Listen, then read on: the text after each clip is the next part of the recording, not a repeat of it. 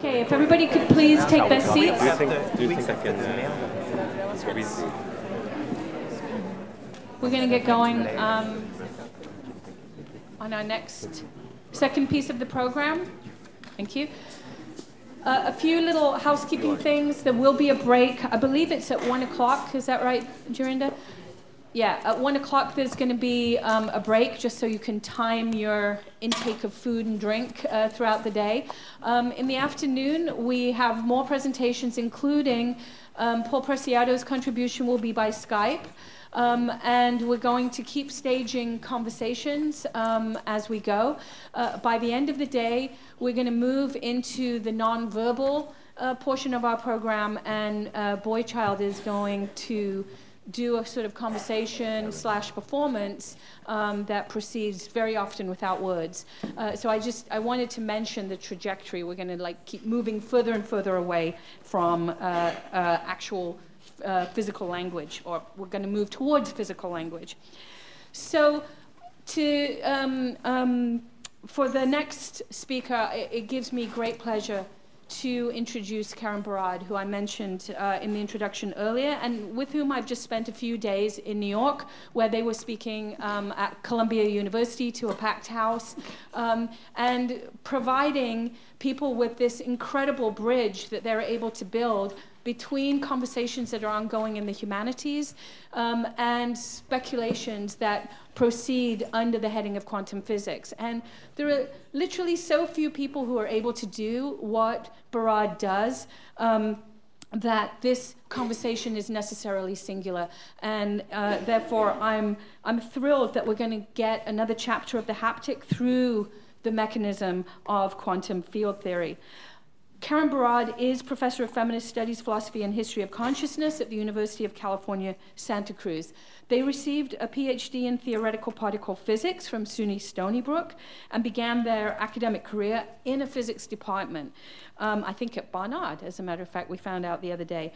Their research interests are broad-ranging and include feminist science studies, materialisms, deconstruction, post-structuralism, critical post-humanism, post-colonial studies, multi-species studies, science and justice physics, continental philosophy, epistemology, queer and trans theories. There's almost no conversation we're going to have today that we could not bring Karen into.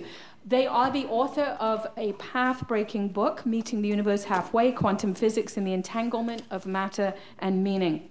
Barad is a unique thinker, capable of code-switching back and forth between physics and feminism, the haptic and the quantum. They offer bewilderment illuminated by flashes of pure brilliance. Please welcome Karen Barad.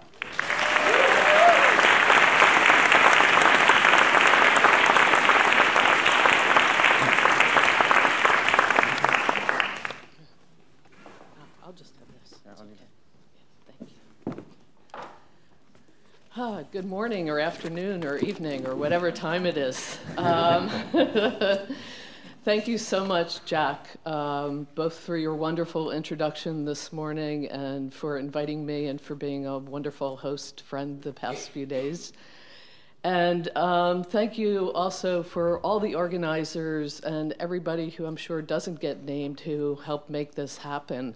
I also really cannot proceed without thanking Rizvana and the amazing set of talks that happened yesterday. And I also want to thank in advance all of my partners in crime who will be talking today, because I'm sure they will have been amazing as well, talks and not talks. In order to proceed today, I need to give you a little bit of a backdrop against which to understand what I'm talking about this morning. And that has to do with the fact that my project currently comes out of my research in physics, which is called quantum field theory. I've been mostly talking about quantum mechanics, which quantum field theory is a much more comprehensive theory. And if quantum mechanics is about this strange, quantum field theory is up in the stratosphere somewhere. So, and it's an important project. It's a very, very important project, especially from the point of view of questions not only of philosophical openings, but also of questions of justice that are absolutely central to this endeavor, which has to do with the fact that I've tried to interrupt a narrative that gets told among physicists about the fact that quantum field theory started being developed in the late 20s and throughout the 30s, and then was, quote unquote, interrupted by the war effort, where the same physicists who were working on developing quantum field theory were called in to develop something very different, which is the atomic bomb. And then afterwards, they continued working on quantum field theory. And my project has been to examine not only the continuities of that, of those seemingly disparate projects, but also to get inside the belly of the beast, as it were, a place of militarism, colonialism, racism, and to show that within that very same theory are these incredible ways in which it deconstructs itself, and to show that there are these radical new imaginaries, these new old imaginaries, because one of the things that quantum field theory really does is trouble not only a linear chronology, but even a notion of temporality where we'd have anything like one time at a time. And so, so always the new old, which is how I feel about materialisms as well. So I just wanted to say that continuing with the themes of yesterday, not disrupting it, are questions of violence and erotics in a kind of strange topology of being each inside the other. And also talking about different structures of nothingness, which, as you'll see, is another important theme that comes through the quantum field theory.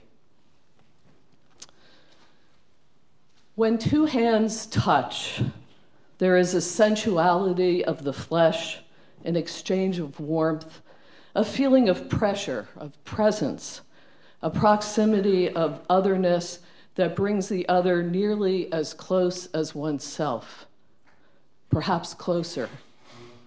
And if the two hands belong to one person, might this not enliven an uncanny sense of the otherness of self, a literal holding oneself at a distance in the sensation of contact, the greeting of the stranger within? So much happens in a touch, an infinity of others, other beings, other spaces, other times are aroused. When two hands touch, how close are they? What is the measure of closeness? Which disciplinary knowledge formations, political parties, religious and cultural traditions, infectious disease authorities, immigration officials, and policymakers do not have a stake in, if not a measured answer to this question? When touch is at issue, nearly everyone's hair stands on end. I can barely touch on even a few aspects of touch here, at most offering the barest suggestion of what it might mean to approach, to dare to come into contact with this infinite finitude. Many voices speak here in the interstices, a cacophony of always already reiteratively intra-acting stories. These are entangled tales. Each is diffractively threaded through and enfolded in the other. Is that not in the nature of touching? Is touching not by its very nature always already an involution, invitation, invisitation, wanted or unwanted, of the stranger within? This next part of the paper is called Electric Fields and Yearnings, Attraction and Repulsion, Touching on Touch. Touch, for a physicist, is but an electromagnetic interaction. Oh no.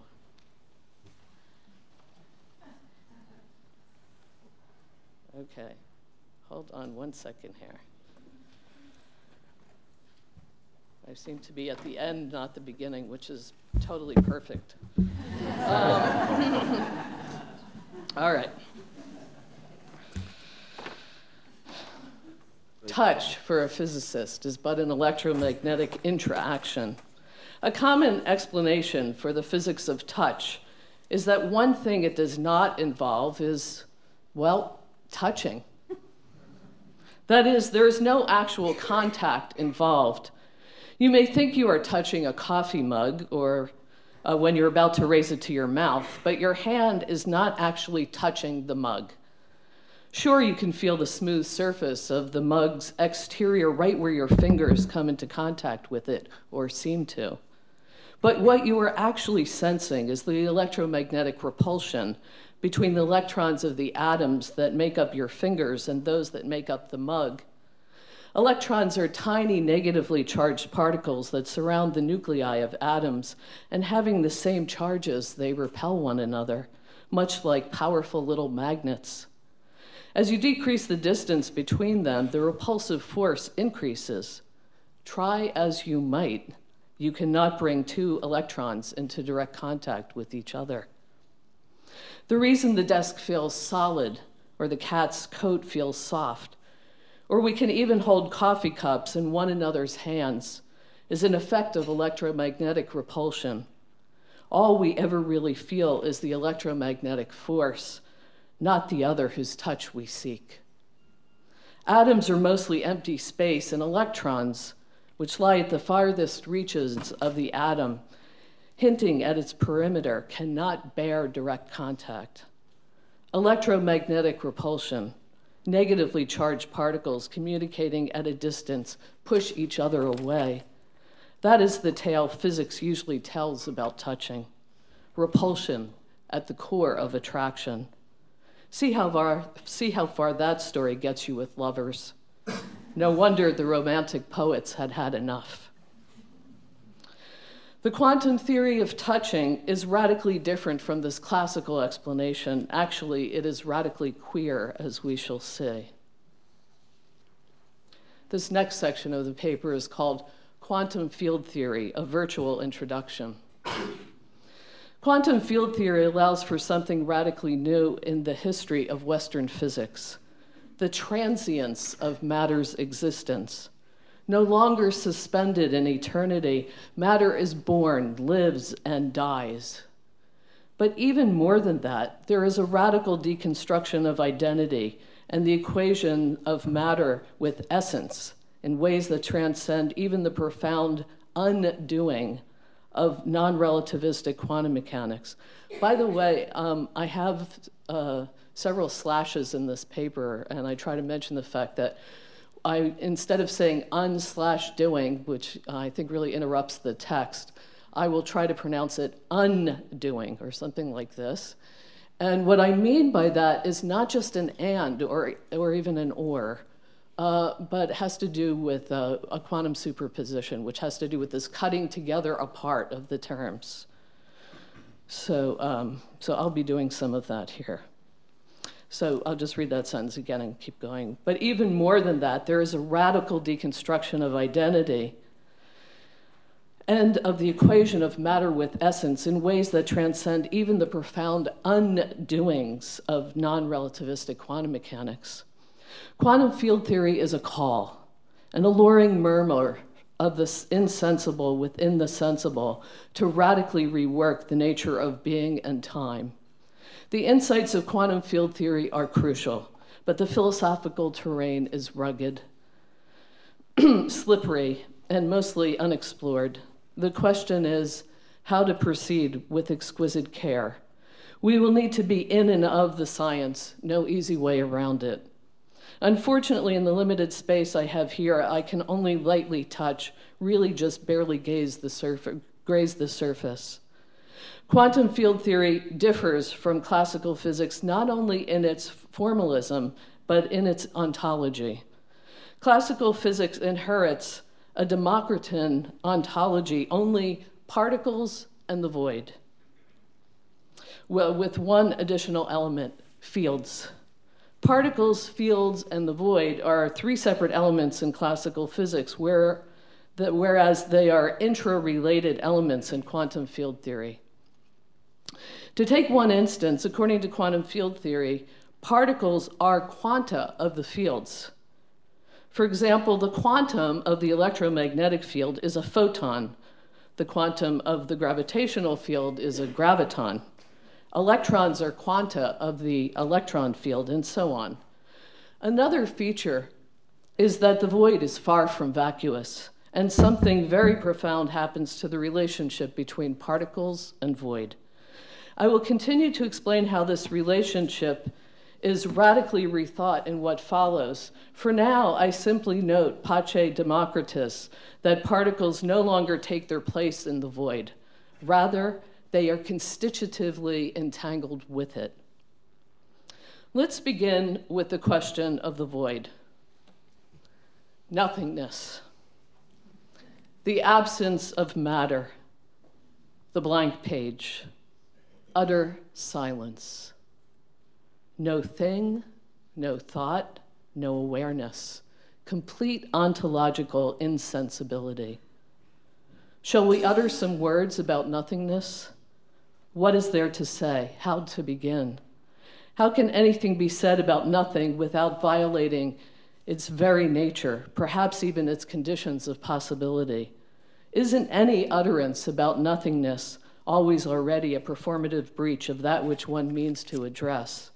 Have we not already said too much simply in pronouncing its name? Classically speaking, the void is that which is devoid of matter, that which literally doesn't matter. When it comes to the quantum vacuum, as with all quantum phenomena, ontological indeterminacy, not epistemological uncertainty, but ontological indeterminacy, is at the heart of the matter and no matter. Indeed, is it not rather the very nature of existence that is at issue, or rather non-existence, or rather the conditions of impossibility for non-existence?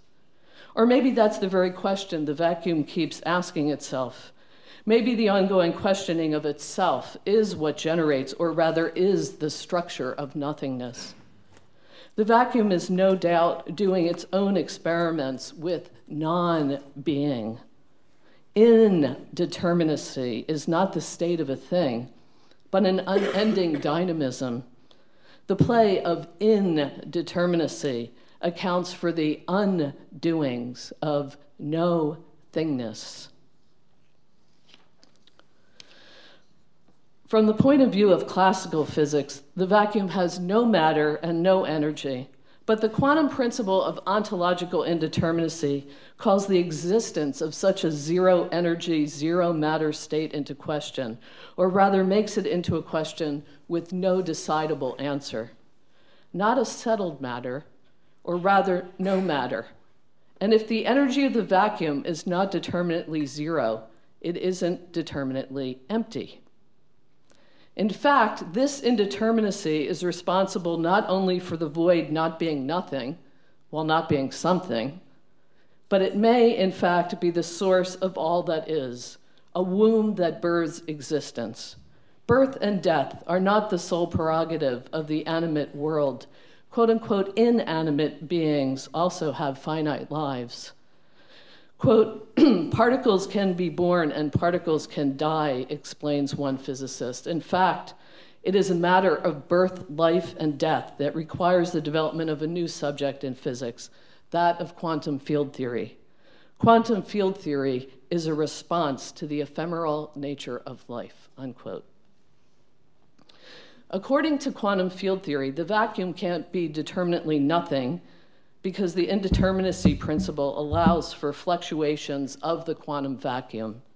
How might we understand vacuum fluctuations? Let's consider a very simple example of a field, an infinite drum head. If the drum head is not vibrating, then it's completely flat and has the same value everywhere. Let's call this the zero value, corresponding to no displacement. If a drummer now taps the drum head, it vibrates, and waves of energy flow outwards from where it is tapped. Thus far, we have a classical field theory with a perfectly still drum head representing the classical vacuum or zero energy state, and a vibrating drumhead representing a non-zero energy state. Now we add quantum physics. Quantizing the field means that only certain discrete vibrational states exist. If you're not used to thinking about different vibrational modes of a drum, it may be easier to visualize a stringed instrument with only a discrete set of standing waves or harmonics possible. So now we add special relativity, in particular the insight that matter and energy are equivalent. E equals mc squared, my only equation in the talk. Since the vibrations of the field carry energy and only a discrete set of energy states can exist, a mass value can be assigned to each energy state. Then we can see that a field vibrating at a particular frequency or energy is equivalent to the existence of particles of matter with a particular mass. This correspondence between quantum particles and quantized fields is the cornerstone of quantum field theory. Now let's return to our question. What is a vacuum fluctuation? Using the drum example, the quantum vacuum would correspond to a state where the average value of the displacements is zero everywhere. That is, there's no drummer tapping the drum. And yet the stillness of the drum head is not assured, or rather, there is no determinate fact of the matter as to whether or not the drum head is perfectly still, even in the absence of an external disturbance, including drumming. The vacuum is a speaking silence, a quiet cacophony of different frequencies, pitches, tempos, melodies, noises, pentatonic scales, cries, blasts, sirens, sighs, syncopations, quarter tones, allegros, ragas, bebops, hip-hops, whimpers, whines, screams are threaded through the silence, ready to erupt, but simultaneously cross-cut by a disruption, dissipating, dispersing the would-be sound into non-being, an indeterminate symphony of voices. And I'd love it if we could talk about different structures of nothingness, and I think that we saw many interesting examples yesterday of nothingness and the different expressions and the different ways in which nothingness speaks, doesn't speak itself. In other words, vacuum fluctuations are the indeterminate vibrations of the vacuum or zero energy state. So putting this point in the complementary language of particles rather than fields, we can understand vacuum fluctuations in terms of the existence of virtual particles. Virtual particles are quanta of vacuum fluctuations. That is, virtual particles are quantized indeterminacies in action. Now, this all may seem to be rather abstract at this point, but I assure you that the implications are really very concrete, very material.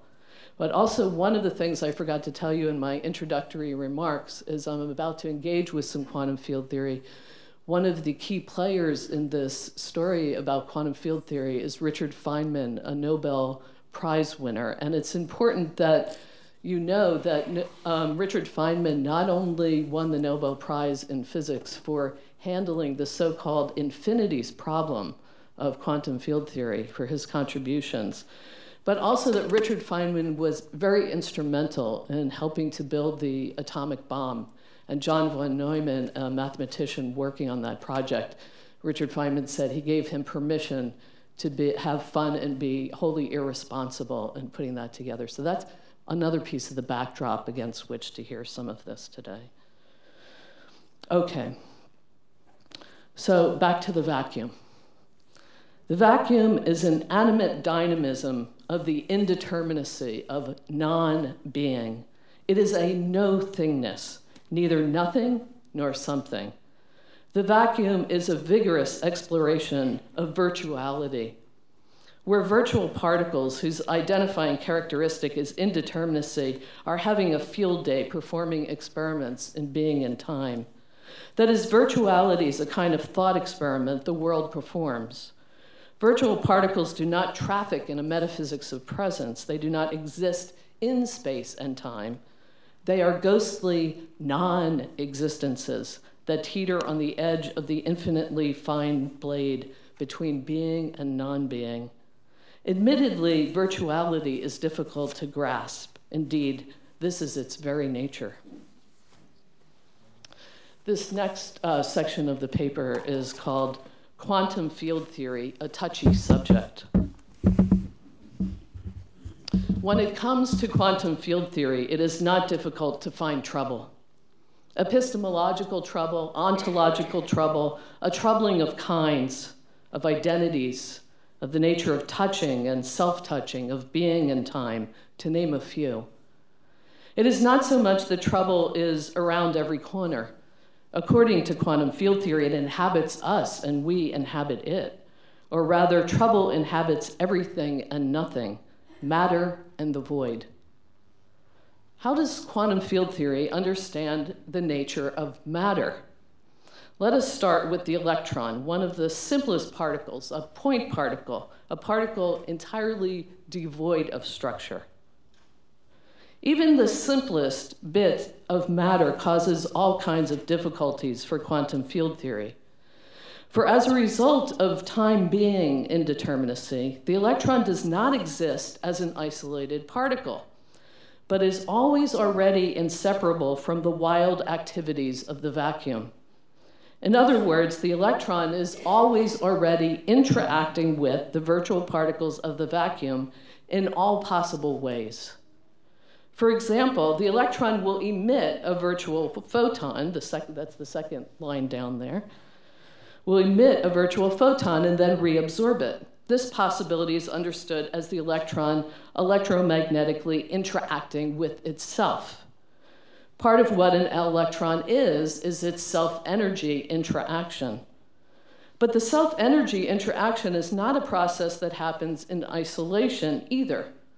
All kinds of more involved things can and do occur in this frothy virtual soup of indeterminacy that we ironically think of as a state of pure emptiness.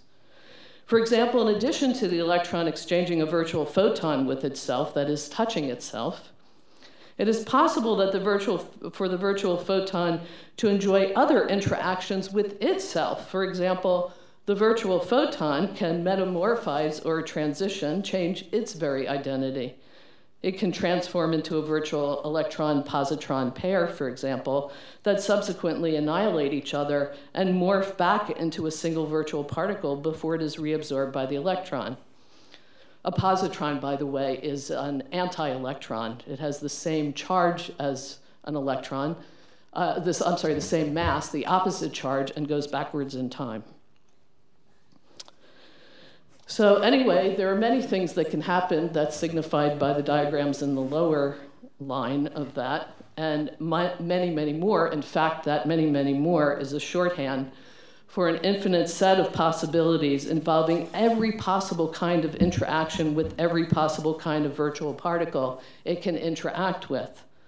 That is, there is a virtual exploration of every possibility, and this infinite set of possibilities, or infinite sum of histories, entails a particle touching itself, and the particle that transforms the touch transforming itself, and then that touching itself and transforming, and touching other particles that make up the vacuum, and so on ad infinitum.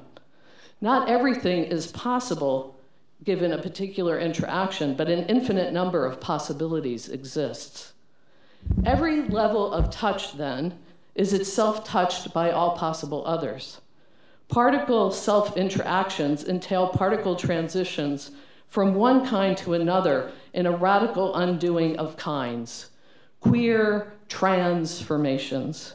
Hence, self-touching is an encounter with the infinite alterity of the self.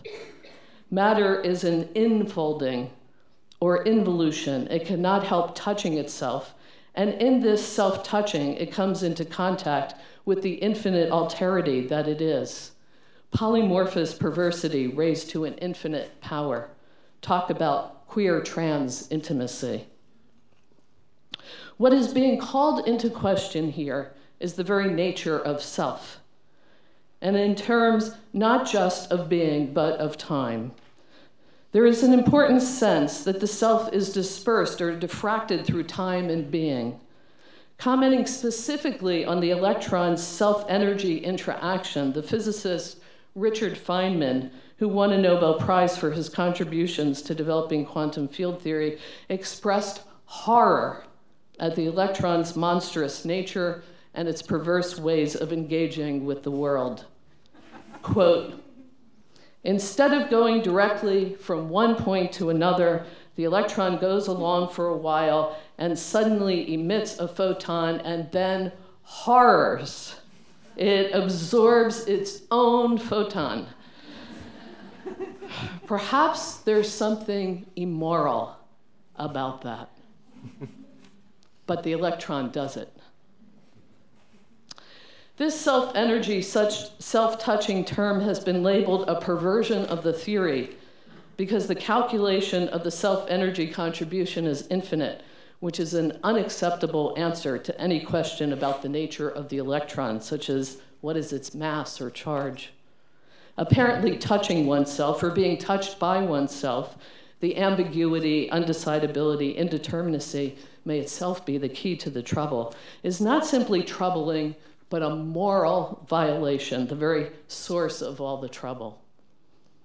I think this goes to the question that Jack was talking to us about in the beginning, about not making the wrong right, but an undoing of the normativity that makes those terms legible. So the problem of self-touching, especially self-touching the other, is a perversity of quantum field theory that goes far deeper than we can touch on here. The gist of it is this. This perversity that is at the root of an unwanted infinity that threatens the very possibility of calculability gets re-normalized, obviously. Right? We wouldn't expect anything less. This is a technical term, it's renormalization. So how does this happen, this renormalization? So physicists conjectured that there are two different kinds of infinities or perversities involved in this case, one that has to do with self-touching and another that has to do with nakedness. That is, in addition to the infinity related to self-touching, there is an infinity associated with the quote-unquote bare point particle. This is a technical term, the bare point particle. That is, with the metaphysical assumption we started with, that there is only an electron, the undressed electron, okay? The undressed bare electron and the void as being separate from one another. So renormalization is the systematic cancellation of infinities, an intervention based on the idea that the subtraction of different size infinities, for example, can be a finite quantity.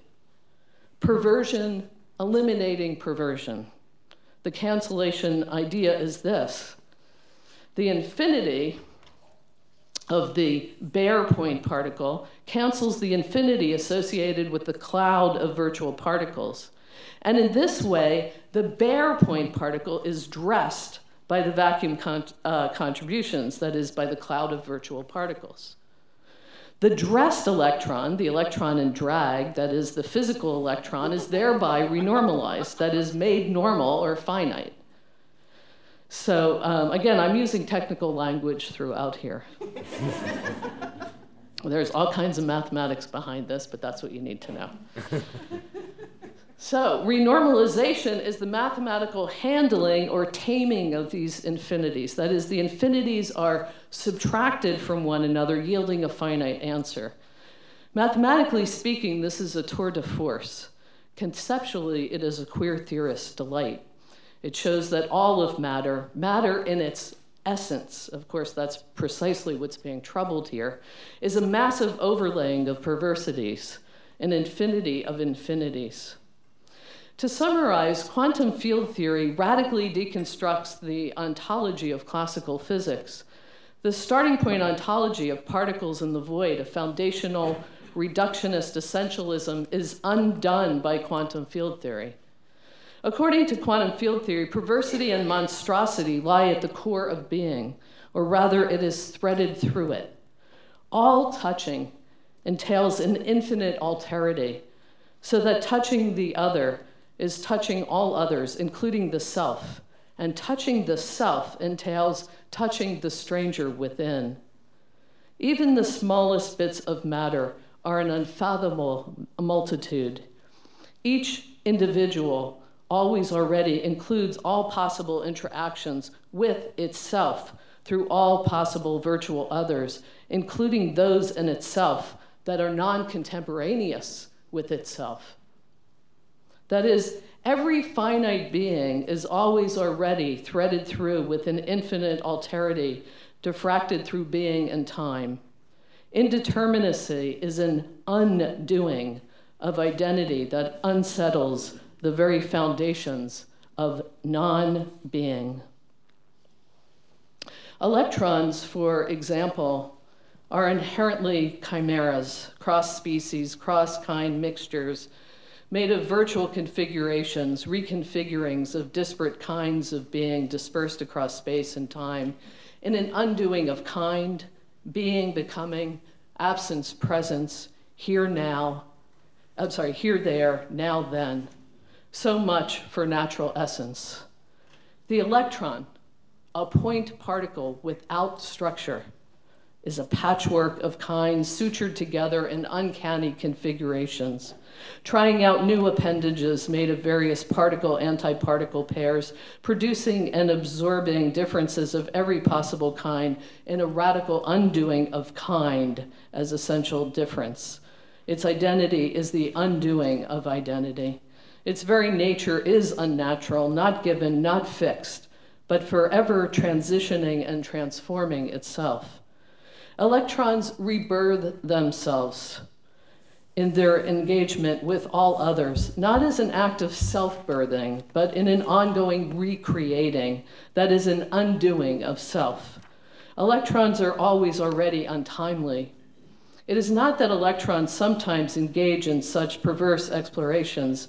These experiments in interactive transmaterial performativity are what an electron is. Ontological indeterminacy, a radical openness, an infinity of possibilities is at the core of mattering. How strange that indeterminacy and its infinite openness is the condition for the possibility of all structures in their dynamic reconfiguring stabilities and instabilities. Matter in its iterative materialization is a dynamic play of indeterminacy. Matter is never a settled matter. It is always already radically open. Closure cannot be secured when the conditions of impossibilities and lived indeterminacies are integral, not supplementary to what matter is. In an important sense, in a breathtakingly intimate sense, touching, sensing is what matter does, or rather what matter is. Matter is condensations of responses, of response ability. Thank you.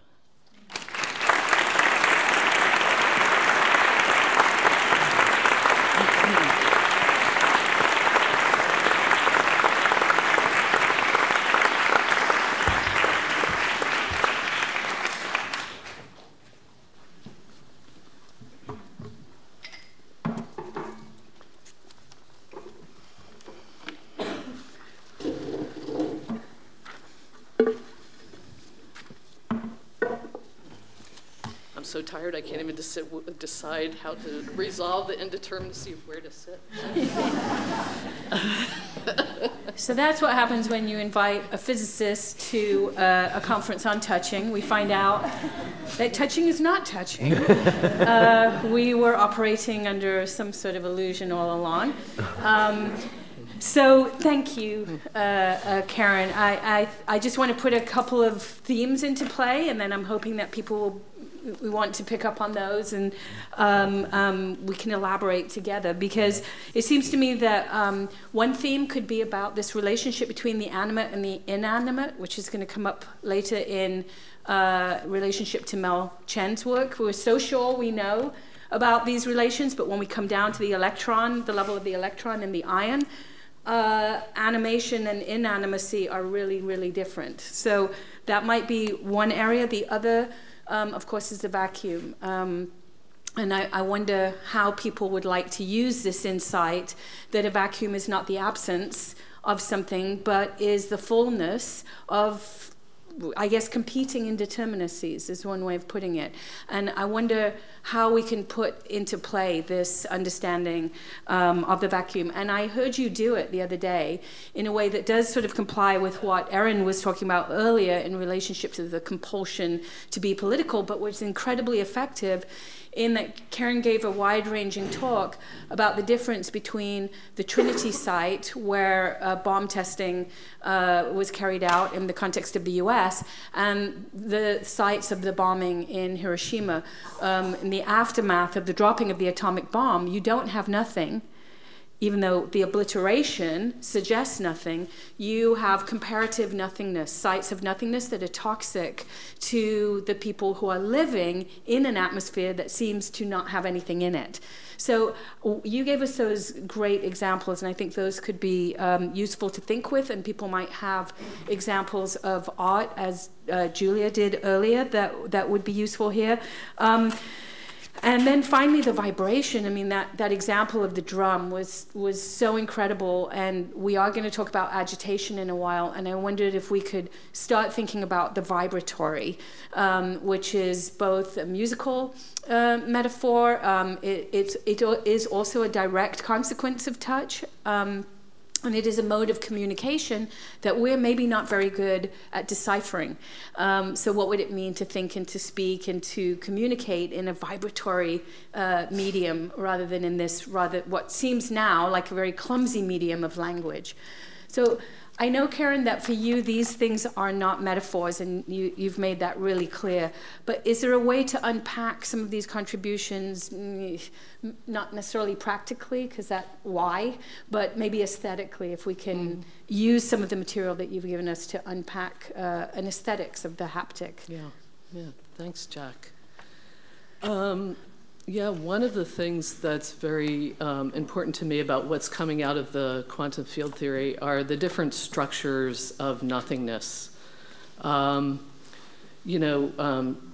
are very, very different kinds of silent speech, or however we want to say, of what's happening within different kinds of voids. And I'm thinking here of the work, for example, of Norbessie Phillips' Zong, this incredibly powerful piece of work that I have the privilege of watching being performed at UCSC,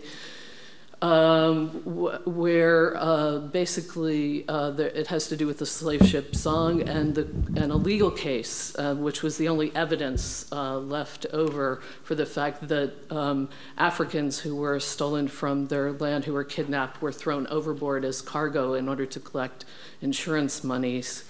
And the question of how to tell a story that can't be told is what she keeps reiterating throughout her discussion of the poem, of the series of poems. And one of the things there is, how can, what words are coming up through the liquid geographies, just to bring in some of the discussion yesterday.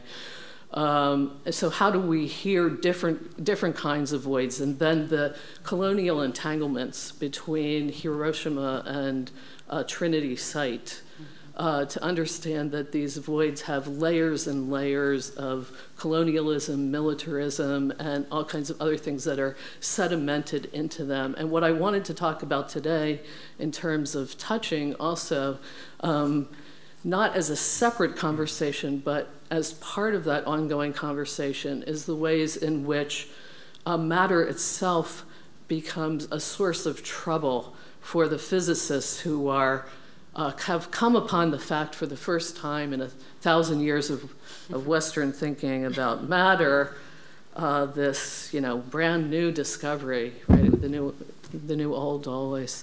This brand new discovery that matter is finite in its lifetime. And shortly after that, it's blown to smithereens. And it's created all of these perversions.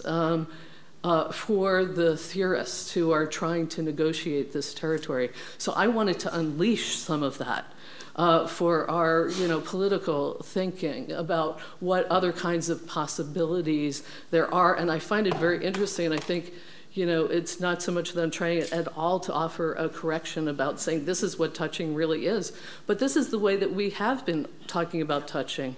It's kind of like the electron has a psyche, right? I mean, the other is already within, and when I'm touching myself, or when I'm feeling attraction and other kinds of desire, there's repulsion inside it. And all of these kinds of things that we talk about as solely human. And so that's what I think is also very important in all of this, is a kind of undoing of the human. If we think about the human, capital H, the way Sylvia Winters uses it, that kind of clear undoing, and all of its troubling here, but all of its richness brings forward other possibilities. So we have about 10 minutes. Yes, we definitely have comments. We'll take, again, we'll start with Rizvana, and then we'll go all the way back, and if anyone over this side, if we're missing you, we'll come over. We'll take a few comments. Thank you, Rizvana. Hi, okay, thank you. Thank you for that great presentation. It really made me think a lot about some of the conversations we were having yesterday. Particularly, I'm brought back to Lichia Lewis's citation of Fred Moten's Blackness and Nothingness. And so part of what I'm thinking about is precisely what you just said, right? Your sort of formulation that voids there are many layers, right, to this thing called the void, that the void is not a kind of universal formation or composition. And I really enjoyed that you referenced Narbesi Phillips' Zong. One of the things I'm thinking about is the way in which somebody like, thinking about the ways in which voids might be thought of as sites for multiplicity and the making of a kind of dense sociality, right? That actually something is being composed in this thing called the void. Yes. And so somebody who I feel has theorized this in a sort of elaborate and beautiful poetic way is Edouard Glissant, right? Mm-hmm. When he's talking about the abyssal, yes, right, formation, right, the lives lost in the abyss. And so I all that is to say, I'm wondering if there's a way to create a kind of relay between your assertion that quantum, which I don't know much about, admittedly, but quantum field theory is radically queer. Can we also say quantum field theory is radically black, yes, possibly? Yes. As well. Yes. Thanks for the question, Rizvana. And yes, absolutely. I think the vacuum is racialized and is both about violence and also resource. And I just had the pleasure of being in New York a month ago talking with Fred about nothingness.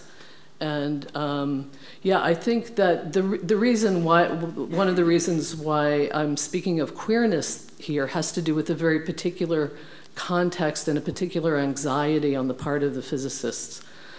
And that's why I wanted to go there. But that is not to say that the only resource that's available, or to put it into conversation with, or to draw from these other resources and bring them in conversation in my own discussions of trying to bring forward what the void is and what it holds and so on and so forth.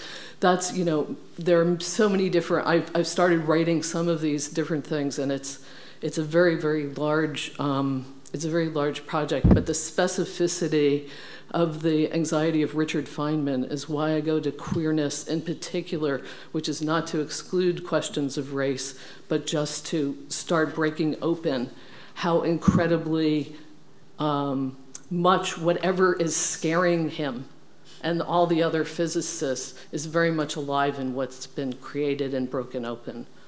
So, thank you.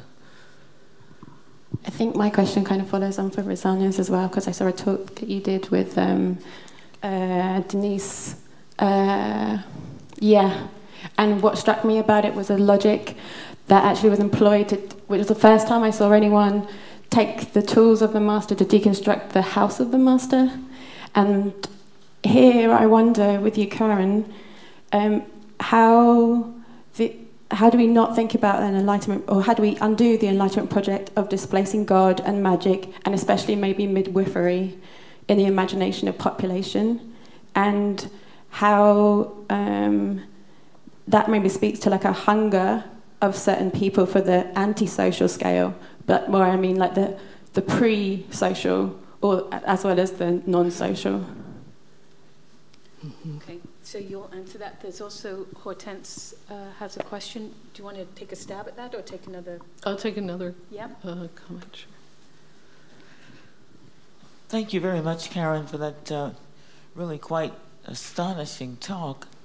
And I wanted to ask you, what are the implications biographically for physicists in light of quantum field theory and your reading today? What happens? I mean, it seems to me that if your reading is plausible, and I'm entirely convinced by it, that this is going to change the way we configure in our imagination the sciences, and that's going to have an impact on what we're doing in the humanities. So that it's a really radical talk, it seems to me, that you're giving. So I want to know what do the physicists think when you say such things to them?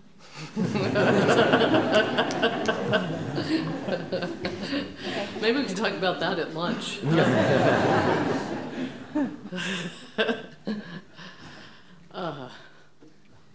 Let's see.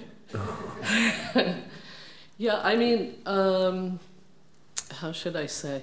The project that I was doing earlier, well, first of all, let me say, from my own experience as a physicist, I've spent half my career in physics and half in the humanities now, and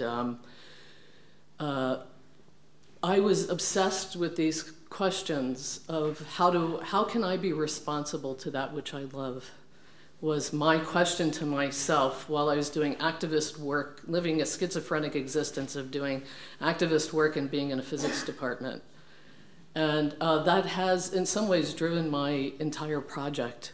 How do I answer that, at least for myself? And so this is actually, little bits and pieces coming forward here. I think that my earlier work is taken up by some very thoughtful physicists in a way that there's an embrace, and I'm not so sure it's going to happen now.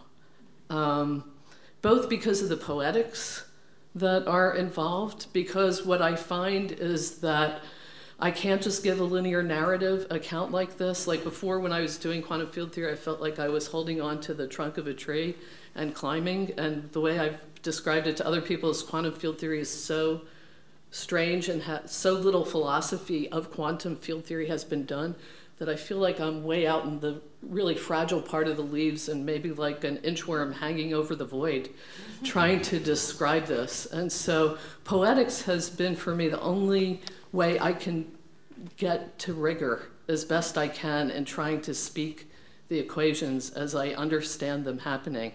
So I think because of the loud and clear ways in which the politics is coming through and because of the poetics, I think this is going to have a different reception. But this has been this is going home for me. And finally, this is making a full circle, in a sense, in my career, now that I'm sitting here with gray hair, being able to speak some of the question back to myself, at the very least. Do you want to try the question that's, I think, was about a kind of what does this do to our sense of history? It was very scale. Scales. Why does what? Why a hunger for certain scales? What scales? Like a hunger for certain kinds of scales? I just thought of, like, Fred Martin talks about anti with an E, and sometimes I was thinking about the antisocial scale. Yeah. And so then I'm thinking about if you, I don't know, if you imagine Kepler or anyone thinking, oh, there is something beyond this. There is something smaller than. There is something more over that I don't know over there. Yeah. Inside, and how that every shift for smaller or bigger or larger or whatever. Yeah. And is actually talks about a desire for something and what is that desire for? Yeah, I'm not sure I fully understand your question, but I can come at a few points of it maybe, and then we can talk more afterwards if we don't have time for you to come back. So first of all, on the question of scale, we're talking here about the smallest particles being atmospheric in scale, reaching across the largest reaches of our planet and beyond. We're talking about the explosion of the nucleus making an atom bomb, making a bridge, as it were, a literal bridge between heaven and earth.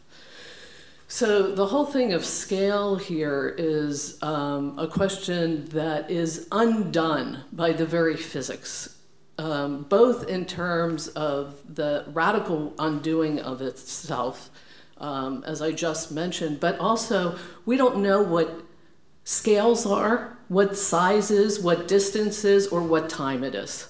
And I think this is also very, very important in all of this. And so this is not about, looking at the very, very small and then saying with all the authority of physics, capital P, that this is the way we ought to think of the social, No, yeah. Yeah.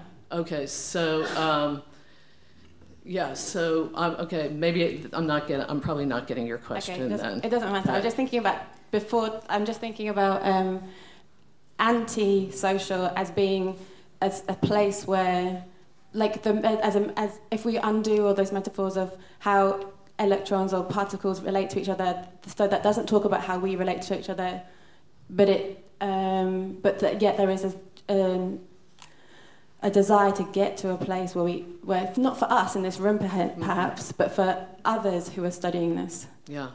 It doesn't matter. Yeah, I mean, let me just make a comment that maybe brings us back to what Rizvana was saying in her initial question to me, which is when I think about Leha's film that we saw, and a way in which there was this moment, for people who were here yesterday, of the nothingness being expressed, and the ways in which there were all possible touchings, both with the nothingness of the space of the black box and with each other. And it's that kind of thing that is not only queer, but is different kinds of expressions of sociality in their, anti-te-ness.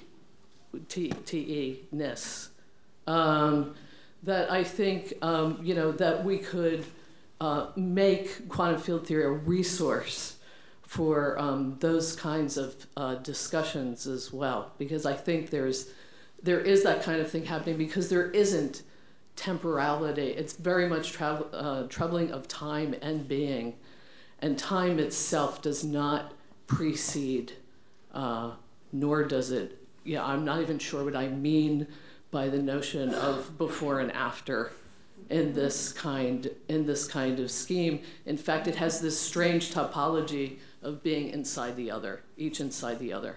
It's a very strange topology. So, yeah. All right. I think that this would be a good place to stop. We've been dropped into a void that is not a void, and we're looking into the abyss. So that seems like a great time for lunch. I really want to thank Karen for bringing this particular conversation.